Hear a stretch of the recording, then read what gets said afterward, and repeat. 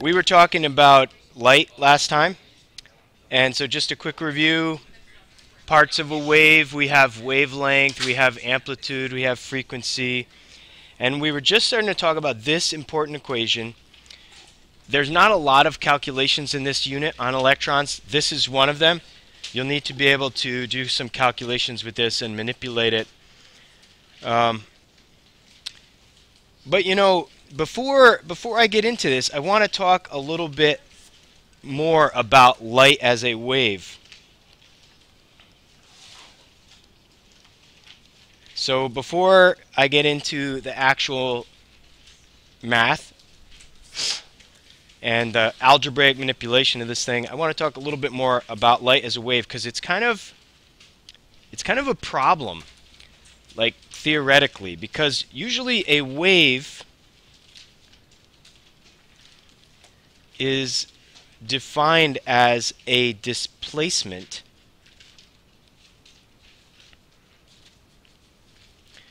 transmitted through a medium.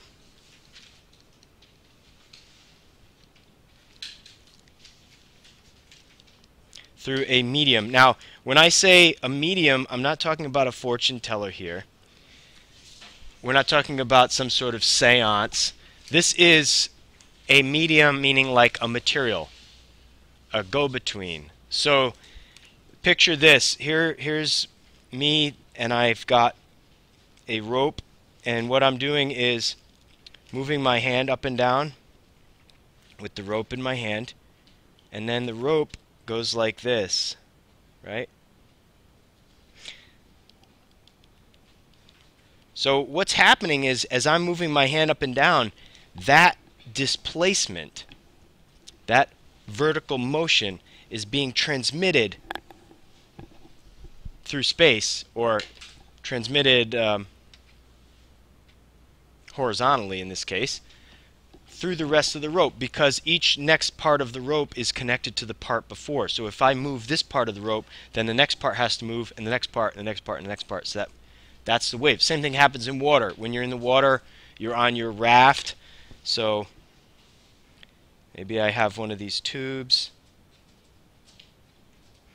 and I'm making waves, right? If I'm moving up and down in my tube, then that motion, that upward motion, moves out from me, because the water's basically connected to all the other water. So that motion gets moved out from the center. So here's the thing. If light is a wave,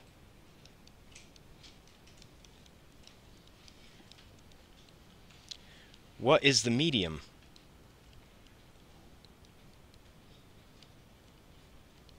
If light is a wave, what is the medium? What is the stuff that's waving?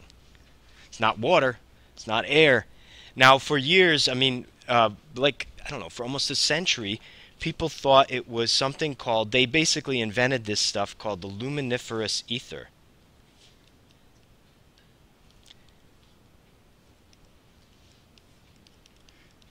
And this might kind of remind you of like phlogiston or something like that. It's one of those invented substances that has since been abandoned. And what is it? Well, they made it up. They said it was a massless substance that permeated the universe. And the only reason they said it even existed at all was because they needed something for light to move in. They needed something for the light waves to be in. So it was a massless substance permeating all things. Problem is, it doesn't exist, okay? Now they thought it did, and I mean, I'm not saying just people imagining this, but this was like all the physicists believed in this stuff and kind of wrote their equations based on it and everything. It was disproven, and I'll put that in quotes. Nothing's really disproven, and especially in this case by this famous experiment called the Michelson-Morley experiment, named after these two blokes who conducted this thing. And the basic idea, I've never fully understood it, but if you think about the Earth moving, so here's the Earth through space. If there is this thing called the ether, picture it like this is the ether, and if the Earth is moving through the ether, then they figured out that if they measure the speed of light going this way or versus going this way, they should get a different result because of something called the ether drag. So if the Earth is like moving through this substance, and if light is a wave in this substance, then the speed of the waves would be different depending on which direction you measured them in with respect to the Earth's orbit. So like if you measure it in the same direction that the Earth is moving, or if you measure it perpendicularly, if there was an ether, you would get a different result. The idea is like if you're in a boat and you're in a boat and you're making waves go out from the boat, that they'll actually be moving different speeds depending on which direction you send the waves. And they found out that there was no difference. No detectable difference in the speed of light, in what direction they measured it. So they said there's no ether.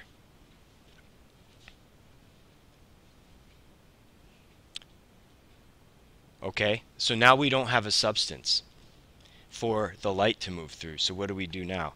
So now we say this, that light is simply waves in the electromagnetic field.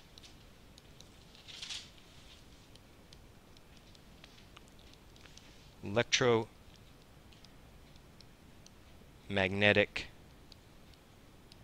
field. So the electromagnetic field is a force field.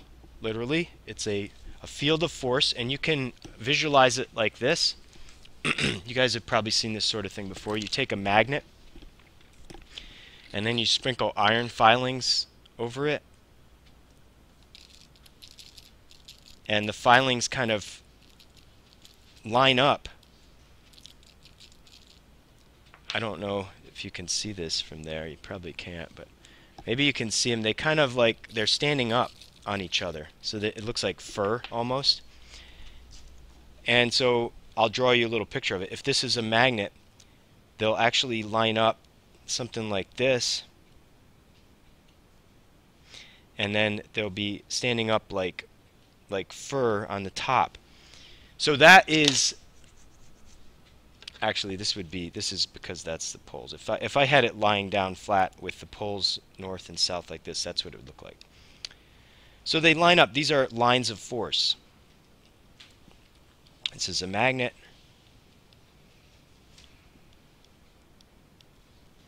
So that's just an illustration of the electromagnetic field. Now you can kind of see now, what if I took this magnet, whoops, and I started waving it around? Well, it's creating this distortion in the electromagnetic field. That's what's bending, that's what's making those things line up. There's a distortion in the field. There's a disturbance in the force. And if I go like this, not enough geeks in this class. Nobody got that one. If I go like this with this thing, if I go like this with this magnet, it's going to make waves in the electromagnetic field. It really does. It's just like, think about the electromagnetic field like water. If I go like this, it's going to make waves, and they're going to go out from me in all directions, actually, and they're going to move at the speed of light. When I go like this, a wave just went out from this thing at the speed of light.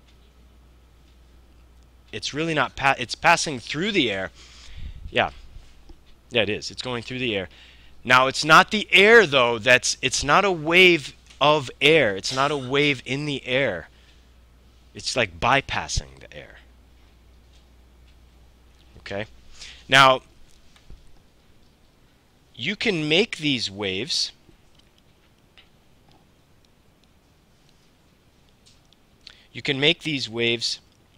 with electrical or magnetic devices. Objects or devices. So in other words, and today, it's not real dry today, but I'm going to try it anyway. I have a little demo.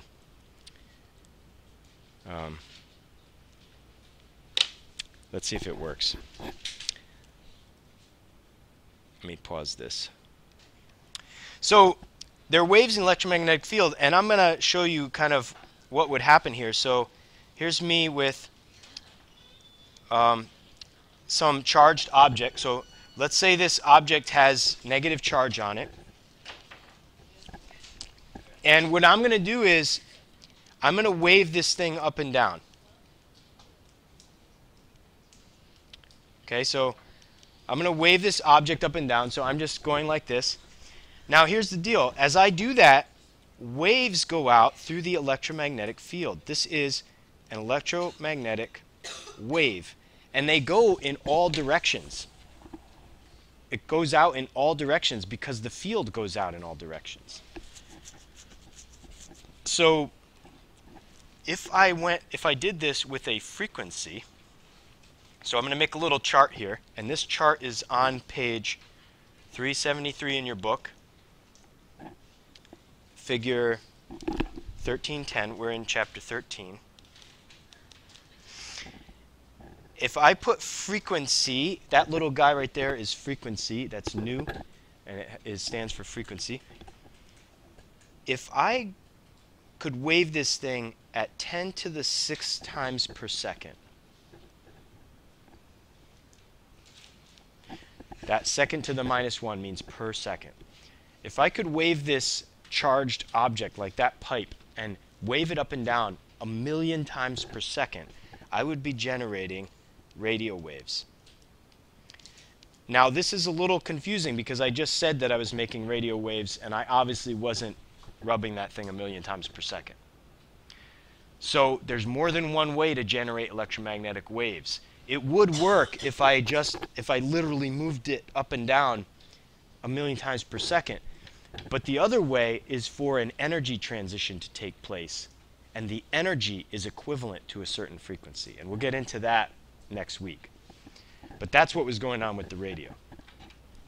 But if I could just take this thing and literally move it up and down 1,000,000 times per second, which obviously I couldn't unless I was like one of the X-Men or something, it's going to make radio waves. If I continue going faster, so now I'm at, say, 10 to the 10th times per second. Now think about how large these numbers are, because they're going to get astronomical. But even now, we're talking about 10 billion times per second. This is microwaves. So in other words, the frequency generated by your microwave oven is 10 billion times per second. That's the frequency of the waves. Both radio waves and microwaves are part of what's called the electromagnetic spectrum.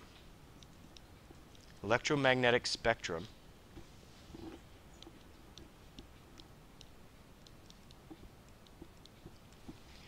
If I continue to speed it up so that I'm moving it at 10 to the 13th times per second, I'm suddenly making infrared radiation. Yes? I just have a question about microwaves.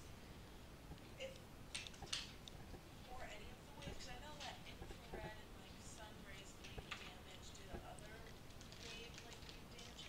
Like when you microwave something, does it leave something bad? No, it does damage your food. I mean, it cooks it, but it doesn't leave anything bad. No, it's not. This is actually called radiation. It's all called radiation. So we would say radio waves are even a form of radiation.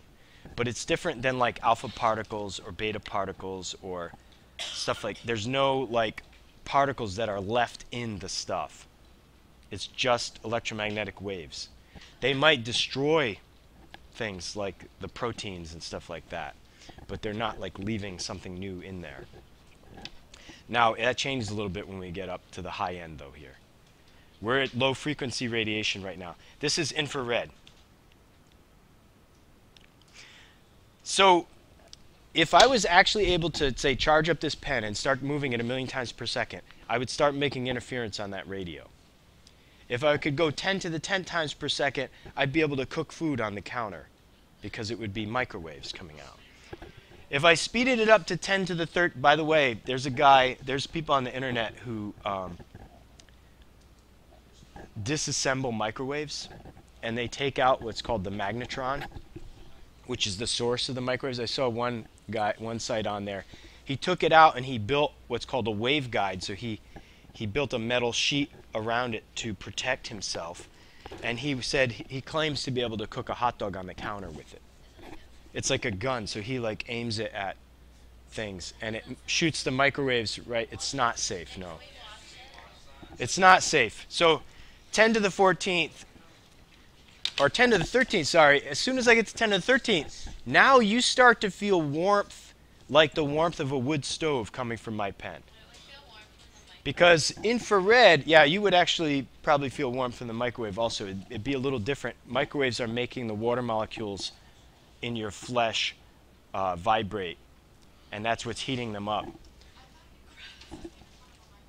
Well, microwaves actually have a little metal screen in the door that keeps the microwaves inside. They can't get out. It's safe, yeah. Yeah. Now, if I speed it up even more, somewhere around 10 to the 14 times per second, I'm going to start to see red light. Now, listen. A million times per second, radio. Then microwaves. I get to 10 to the 13th, infrared. I get up toward 10 to the 14th times per second, and suddenly the pen starts to look red. Because you're seeing red light. Because now the frequency matches the frequency of red light waves, and your eyes interpret that as the color red. Now your eyes can't detect any of the lower frequency stuff. We can detect infrared because it feels like warmth, but our eyes can't see it. Yes. Could you make like a robot that moves the pen really fast enough to make? I don't know if you could make a robot. What you could do is possibly just make an electron go up and down that fast, and that would work. So you could make, I don't know how they make transmitters like radio transmitters, but maybe that's how they do it. I don't know. So as I continue to speed it up, I go a little bit faster, it turns orange. A little bit faster, it turns yellow, green, blue, indigo, violet. And then if I speed it up a little, now by the way, these are all within 10 to the 14th power. So these are all like, I can't show it right on here. I'd have to crunch them all into a narrow strip, all within 10 to the 14th. Once I get to 10 to the 15th, suddenly it disappears again. You can't see anything, but you start to get a sunburn because it's making ultraviolet radiation. So I've started my own tanning salon up here by just moving this thing up and down 10 to the 15 times per second. You all get a free tan 10 to the 15 times per second. Now, if I continue speeding it up to the point where I get around 10 to the 18th, X-rays. So now, we've got rays now, folks, that can go right through your body. X-rays. Right through you. In fact, the only thing that you're going to stop them with is like a sheet of lead. So they're going to go right through you. Yeah. So the microwaves would go through the heat and they bounce off, or would you like absorb it? You would absorb it, yeah. Now, that's X-rays. The next one, if we get up to 10 to the 20th, gamma. How do we know this? If, like, Per second or something. What? because like we can't really do like that 10 to the 20 times. Not physically, no, but, well, you know what? Actually, as these frequencies get higher, they're usually being generated by energy transitions, which, like I said, with the electrons jumping around. So the electron's not actually moving that fast. It's just that it's losing energy, and that energy is being translated into a wave of a certain frequency. And we'll get into that more. in the future. It's a little weird. Remember, light waves, they're not really waves. And they're not really particles. There's something in between. Or both at the same time. Yes? Ovens use infrared. That's why you see the red glow in your, if you have an electric oven. The red glow is you're seeing red light, but there's a lot of infrared that you're not seeing. And it's that infrared that's heating up the oven, cooking the food. Microwaves don't use infrared, they use microwave radiation. They're just like less powerful. More powerful, actually. Microwaves? Yeah. For the same amount of power, yeah. I mean, think about this. They cook faster, for one thing. The other thing is you can do amazing things with microwaves if you want. Did I show you the thing with the? You can melt metals in microwaves. There's this whole YouTube channel where they like put funny things in the microwave, and they put like a wine cooler in the microwave one time, and it like exploded. And it was like Yeah. the I blew up an empty coffee mug once in a microwave. I forgot. No, I was tired in the morning, and I put my mug in the microwave, and I hadn't put any water in it. And I set it on like 3 minutes. And I went away, and I heard a bang, and it had literally, the cup had exploded inside the microwave. It just got so hot that it blew up. Yeah, I didn't put anything in it. Yeah, yeah. I set my microwave on fire twice because one time I put ramen in there without water by accident, and another time I put easy mac in there without. So it got so hot that it actually ignited. It was flaming. Yeah, yeah, that's pretty cool.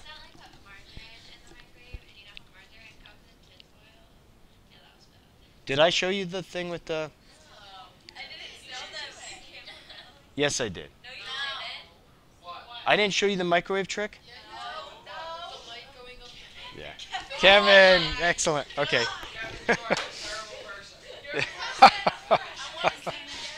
Thank you, Kevin. Okay.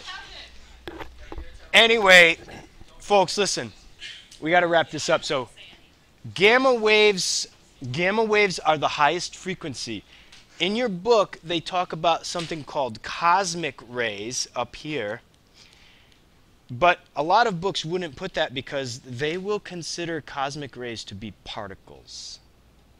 Now, one of the things we're going to see as we go into this is as the frequency of the electromagnetic waves increases, then they start to behave more like particles and less like waves. And we'll see that as we next week, as we get into this further. The lower the frequency, the more it's like a wave and behaves like a wave. The higher the frequency, the more it behaves like a point, like a particle. Now, if we look at this, first of all, I want you to realize what we're saying here. These are all the same stuff. Visible light, the only difference between red light and microwaves is the frequency, okay? The only difference between red light and X-rays is the frequency. They're both waves in the electromagnetic spectrum. Imagine this, and I think this is going to be possible before too long. Imagine, because we already have like goggles, for example, that can take infrared light and change it into visible light, right? So what if you had a device where, say you were wearing something like Google Glass, or maybe it was even a digital lens for your eye, that could enable you to see this full spectrum. So maybe, I don't know how you would see them, maybe they'd be fed into your brain as new colors. Or maybe they'd be some totally new sensation. Do you know what's something that's really cool that I found out about a few weeks ago? They've done studies where they found out that your brain can learn to interpret new senses. So like, for example, they take, there's a device that they could put on your tongue, and it stimulates your tongue with electrical impulses. And listen. No, listen to what I'm saying. It stimulates your tongue with electrical impulses, and it has a camera on it. And they can use this, and a blind person can put this on their tongue, and the camera is looking around and translating that into impulses, and their brain can actually learn to detect where objects are with that device. They can do this with, they've done this kind of thing with mice where they can link a thing in with their brain and the mice can learn to see through different modes. Your brain learns to reinterpret. Your brain actually figures out what this new stimulus means and translate it and learns to translate it. So, I mean, just imagine, we see that, you have to look in your book to see this. The visible light is literally a sliver of this whole spectrum. So we are experiencing only a small sliver of what's really out there to experience. It is roughly in the middle of the range, although you're looking at 10 to the 6th, yeah, it's roughly in the middle of the range. But I mean, like bees can see in the UV, they think. There's some mammals that they think can see in the IR, into the IR range. But what if you could expand this whole thing? For example, these little guys are transmitting in radio waves. So right now we're all being kind of flooded with, we're in a kind of flood of radio waves that are just everywhere, but we can't see it. We have no experience of that. You can't tell if my phone's on or off right now. But someday you might be able to look at it and see the waves being emitted from it. All right, so C equals lambda nu. This is nu. And c is the speed of light in a vacuum. I mentioned this last time. And I think I mentioned last time that light, I think right off the bat, as soon as we start talking about light, you need to know that this is in a vacuum, that the speed of light actually does vary in other materials. Doesn't move quite as fast in glass or water or air. This is how we can make prisms or those diffraction glasses that we used. It's because the speed of light actually varies in different substances. So, but in a vacuum, say in outer space, it is 3.00 times 10 to the 8th meters per second. And it's not going to vary much from this in air. So I mean, it's not even going to vary significantly from this. So we can use this whenever we're talking about light, say, moving on the Earth or in space or anything like that. That's fast. We're talking about 186,000 miles per second.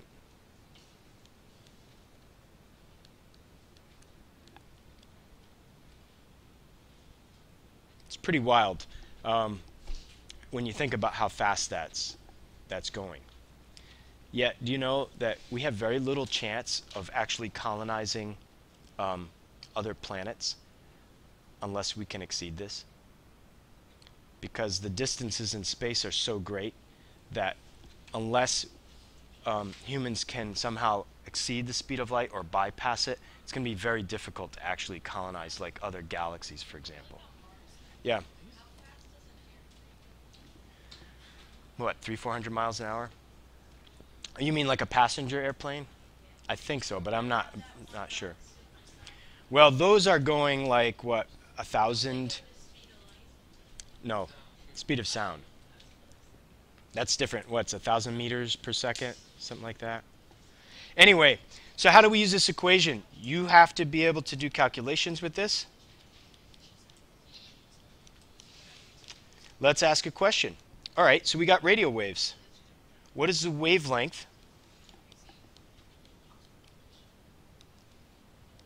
What is the wavelength of a typical radio wave? So if I look at my chart above, I look at my chart up there, I've got 10 to the 6th, that's my frequency. So here's how it's going to look. Wavelength is lambda. Frequency is nu, so I've got 10 to the 6th power, and that is in per second. So I'll just put that over seconds. Per second. By the way, that's the same thing as hertz. Have you ever heard of hertz, Hz? So per second is the same as second to the -1, which is the same as hertz. So when you see megahertz, in other words, a radio wave is about 1 megahertz. Its frequency is about 1 megahertz. So how do I solve this? Well, we know this is now equal to this, 3 times 10 to the 8th meters per second. So I can, and let me write this like this so we don't confuse things here.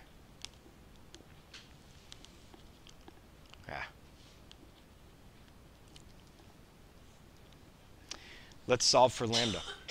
So lambda is going to be equal to 3 times 10 to the 8th meters per second times seconds over 10 to the 6th. What I'm doing here is I'm dividing both sides by 10 to the 6th.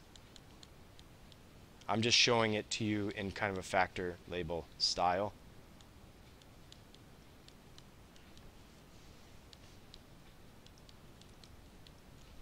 So then seconds cancels out. The 10 to the 6 really doesn't have any units. I mean, you could call it waves if you want, waves per second. And then 3 times 10 to the 8th over 10 to the 6th is what? 3 times 10 to the second. And the units? Meters.